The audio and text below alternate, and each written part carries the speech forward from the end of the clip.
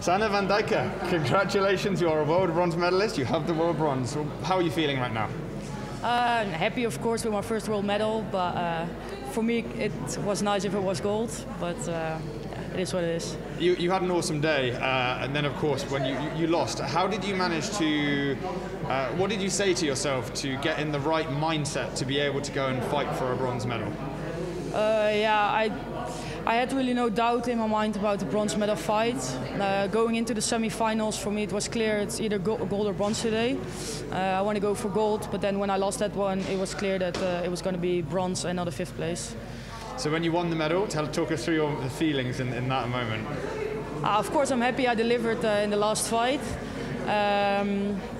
It's been an emotional ride, and it's a nice step forwards towards the Olympics. But 2 steps higher in the Olympics, please. Yeah, so what are you going to do differently at the Olympics? What are you going to work on between now and then so that you go away with the gold? I'm not going to fight Ono in the Olympics, that's for sure.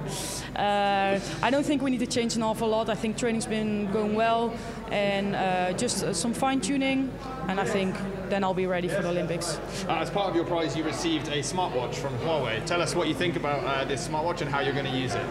I'm really happy with it, and I think it will be good to use the statistics for training. Thank you so much, Sanne. Congratulations.